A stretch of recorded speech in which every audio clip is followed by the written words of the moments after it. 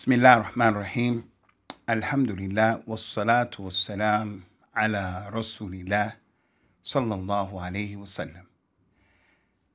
My brother Abu Usamah al-Dhahabi coming at you at a time where we could describe it as a tumultuous time for our ummah, as almost every week we find some kind of situation jumping off and taking place where we find people polarized and taking opposite opinions and issues that are presenting themselves.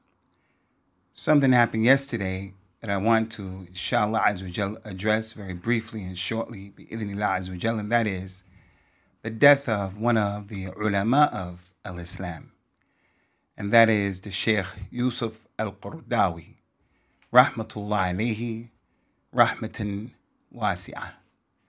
There's no doubt for anyone who is in the middle and he's balanced and he doesn't go overboard and he tries to practice what the Prophet sallallahu alaihi wasallam gave dawah to and taught when he said, love the person that you love moderately, because the day may come where he becomes your enemy and you hate him, and hate the person that you hate moderately, because the day may come where he becomes a person who you love.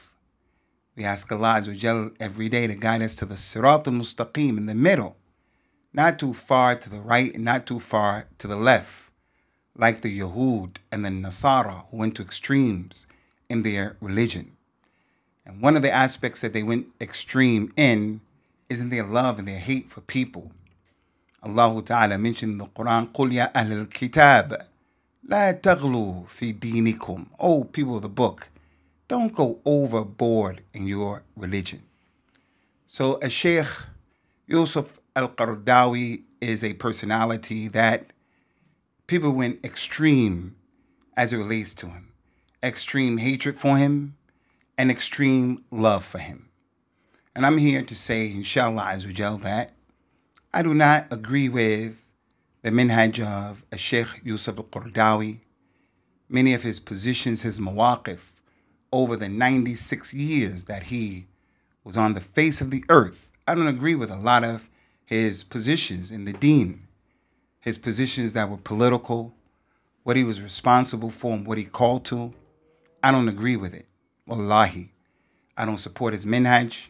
I don't support what he said in many instances. But nonetheless, he is a Muslim. And not only is he a Muslim, but he was a scholar. And the proof that he's a scholar is that he's sat on a lot of the very important international bodies that many of the ulama of the Sunnah who we love, honor, and respect, they also sat on those same committees along with him. Rahmatullahi alayhi. Sheikh Yusuf al-Qardawi, rahmatullahi ta'ala alayhi, has gone forward to receive from Allah subhanahu wa ta'ala his reward or his punishment. I'm here to ask Allah Azza wa Jal to have rahmah upon him and to forgive him and to put him into the Jannat al-Firdaus without any adhab and without any hisab. For verily the rahmah of Allah Azza wa Jal wasi'at kulla shay'in. It has extended and it covers everything. The rahmah of Allah. And it's not okay for anybody to come and to try to restrict Allah's rahmah on his creation. The man died as a Muslim, and as a result of that, I'm a revert in this religion, and I see what Allah said in the Quran when he commanded me, and people were like me.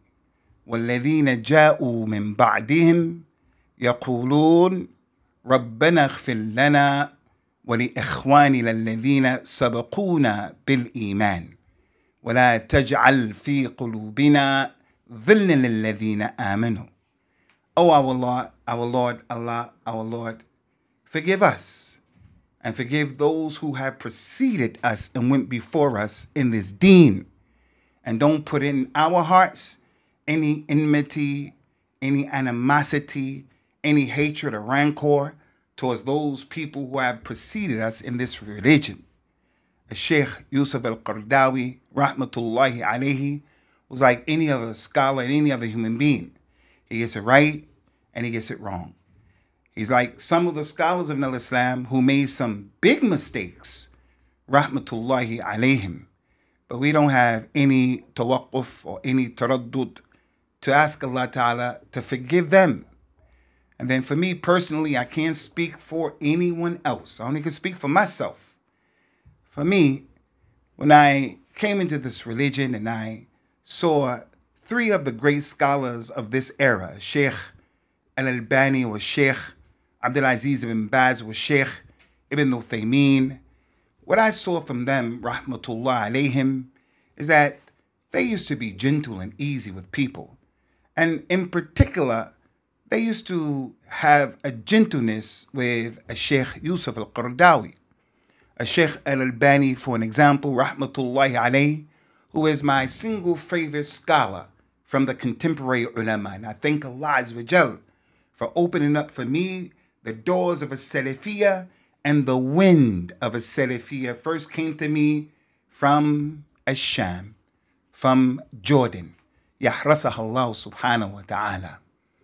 A Sheikh al-Albani was a person who stood strong for the way of Ahlul Hadith and for the Aqidah of Ahlul Hadith, but he was a gentle man, rahimahullah ta'ala. And he used to say to people over and over again, Al-Haq thaqil, fala nastathqiluhu bi aslubina. The truth is heavy in and of itself. So we people who are giving dawah, we Muslims, don't make it even more heavier by the way we deal with people. That's what I used to hear the Sheikh saying all the time, wallahi. And then from his madrasa was my Sheikh Ali Hassan al-Halabi, rahmatullahi alayhi, who was the same way, gentle with the people, hayyan, layyan, qareeb, just dealing with the people in a nice way. As it relates to a Sheikh al-Albani, rahmatullahi alayhi, there's a book that a Sheikh Yusuf al-Qardawi, he wrote, and that book was called Al-Halal wal-Haram in al-Islam, the halal and the haram in this religion. A Sheikh Yusuf al-Qardawi was with the group, the Al-Ikhwan al-Muslimin. I don't support this group. I have given dawah against what I perceive is the evil from this group. These jama'at in al-Islam, all of them are a problem, but the Ikhwan al-Muslimin are a specific problem. I'm not here to discuss that, but my point is, a Sheikh al-Albani, he saw that the Ikhwan al-Muslimun, they have a lot of activity and a lot of nashat, and they have organization where many people used to get this book that a Sheikh Yusuf al-Qardawi, he wrote, Al-Halal wal-Haram in al-Islam. One of the first books I remember purchasing when I became a Muslim. When a Sheikh al-Albani saw and he knew that this book was spread amongst the Ummah of al-Islam, he paid attention to it and he came to this book and he took care of the hadith to distinguish which hadith are sahih in this book and which hadith are da'if in this book. And he also made some points, some ta'liqat, in which he would refute a Sheikh Yusuf al-Qardawi with Rahmah, with ease. So this is a way of a Sheikh al-Albani giving advice to our ummah. He knew that people would purchase this book and people would have this book in their homes, as many of you do. But he wanted to clean it up and he wanted to bring people to the fiqh of the hadith according to the way the righteous predecessors were upon it. There was another man from the Ikhwan al-Muslimin, Sayyid Sabiq, he wrote a book called Fiqh al-Sunnah. Sheikh al-Albani came and cleaned that book up. Tamam al-Minna. There's another Sheikh from the Ikhwan al-Muslimin. His name is Muhammad al-Ghazali. He wrote a book called Fiqh al-Sirah. A Sheikh al-Albani came and he gave khidmah and serviced all of these books. Showed us what's sahih and what's da'if. And also he made comments. Is anyone in his right mind who knows the weight and the position of Al-Imam al-Albani rahmatullahi alayhi rahmatin wasi'ah? Is anyone going to say al-Albani came and he was mutasahil and he supported the dalalat and the inhirafat that these people were on? No one's going to say that. He used to speak about them in his tapes and he would call them Sheikh Yusuf al-Qardawi. He would call him Al-Ustad Yusuf al-Qardawi. So that's what I saw the ulama who I honor and I love and I respect. That's what I saw them doing. And even right now, Sheikh Abdul Muhsin al-Abbad, Hafidhahullahu ta'ala wa ra'ahu wa shafahullahu ta'ala. These scholars, we don't see them coming out, stepping out on Front Street, making dua against Yusuf al-Qardawi after he has died.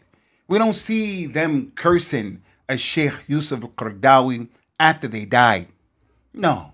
For me, I ask Allah subhanahu wa ta'ala to have mercy upon the man and to accept him into his Jannah without any adab and without any hisab. The Prophet told us, sallallahu alaihi wasallam, have rahmah upon those who in the earth. Perhaps Allah will have rahmah upon you. Allah mentioned, or the Prophet says, sallallahu alaihi wasallam, la tasubbu al-amwat. Do not curse those who have died from the Muslims, because they have gone forward and they're going to be judged by Allah and they're going to get their reward or their punishment, and all of that is with Allah. May Allah ta'ala give us al-afiyah wa salama, and may He have rahmah upon our mawta. So one of the things that really baffles the mind for me is whenever we find people during these times dying, we'll find some of the brothers doing what some of the Salaf used to do.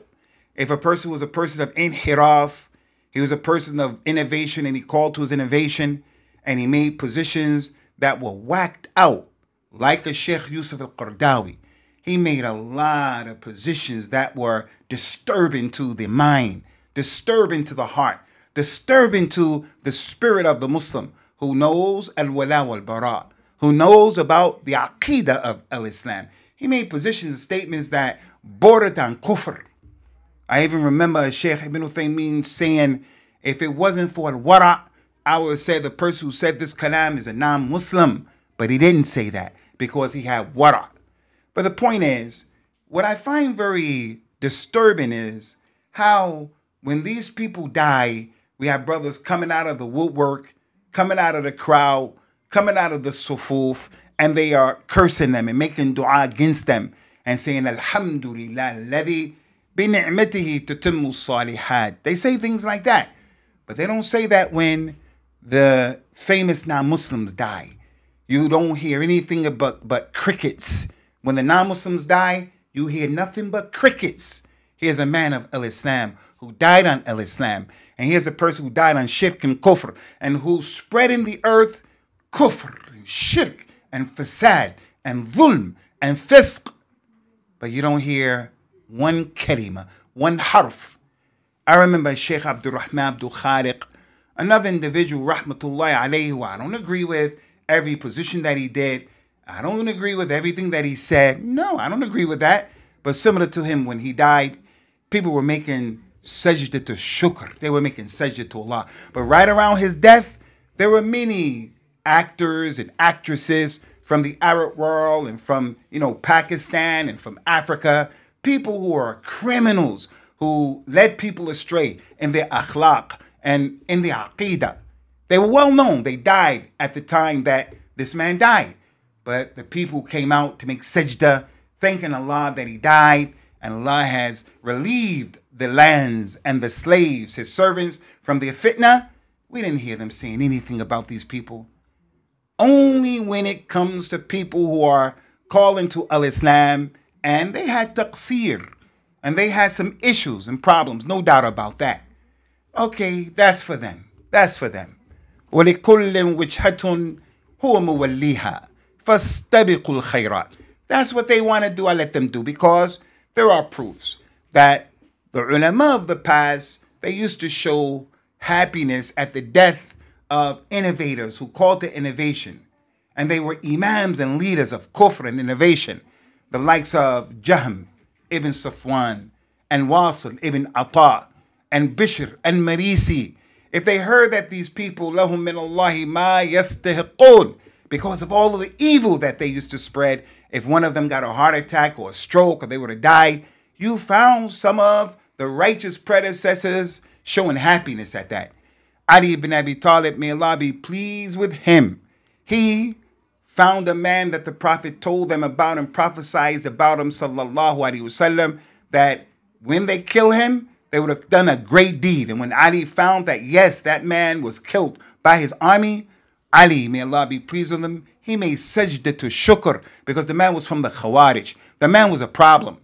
But at the same time, Ali ibn Abi Talib, when the people made khuruj against him and they said he was a kafir and they raised their swords against him and they revolted against them, some of the companions who were with Ali asked him, are these people kuffar?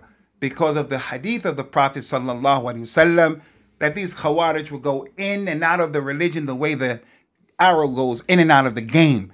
You know, as if they're non-Muslims. They in and out of the religion the way the arrow goes in and out of the game. They said to Ali, are they kuffar? Ali radiyallahu anhu said about them to those people, hum ikhwanuna, walakinnahum baghu alina. They are our brothers, but they have oppressed us, making takfir of us. They have oppressed us, revolting against us. And the Prophet said about Ali, may Allah be pleased with him, he is the Aqda Ummati. Aqda Ummati, Ali ibn Abi Talib. He is the biggest, greatest judge of this ummah. And that was the rahmah that he was upon, rahmatullahi alayhi. In concluding this, I just want to say, one of the great personalities in al-Islam is Sheikh al-Islam ibn Taymiyyah, rahmatullahi ta'ala alayhi. He had a lot of enemies because he was calling to the sunnah. And you see, whenever the imams of the sunnah, whenever they die, then the people of innovation, they rejoice and they're happy. When Imam Ahmed died, the Mu'tazila and the Jahmiyyah, they were happy. It was a time to have a party for them. When al-Sheikh Ibn Taymiyyah died, those people were Sufis, those people were Rafida, because he refuted them. He was a thorn in their neck. They took it as a day of celebration. They were happy.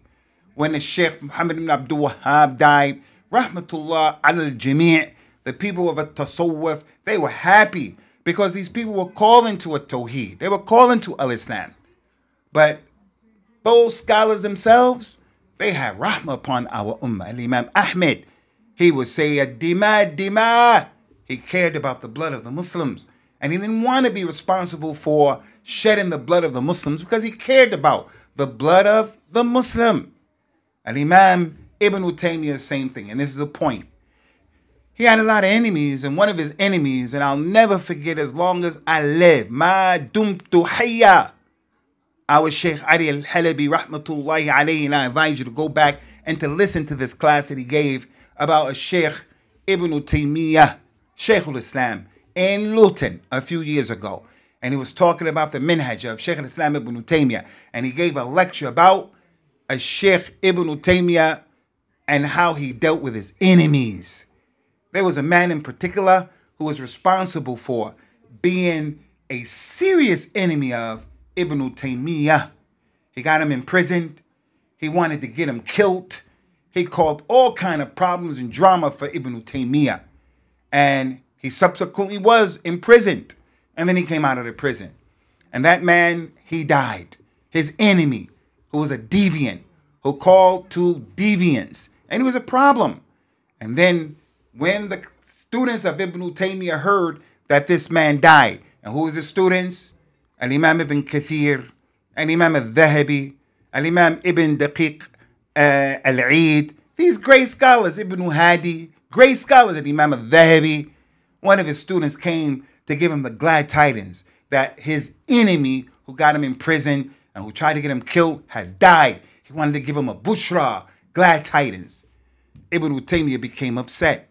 And he said to him, Tubashirini bimoti Muslimin. Do you want to come give me the glad tidings of a Muslim that has died? Is that what you're on? Is that what you're on? Whoever from amongst us does not live in a glass house, then go ahead. Throw the first stone. But what I know is that all of us, and Allahu Alam, we live in glass houses. Fattaqullah fi anfusikum. You know what we're up to and what we're doing, and we want to come in front of the people strong like that and make these dua. Okay, if you want to do that, go ahead. Allah didn't make that wajib upon you, but have mercy upon the Muslims. Have mercy upon the Muslims. So we ask Allah subhanahu wa ta'ala, I do, Abu Usamah Dhahabi. I can't speak for anybody else. You do what you want to do. But I ask Allah Azza wa Jal by his Ism al-A'zam, that Ism, that name, that if he is asked by, he gives it to a slave.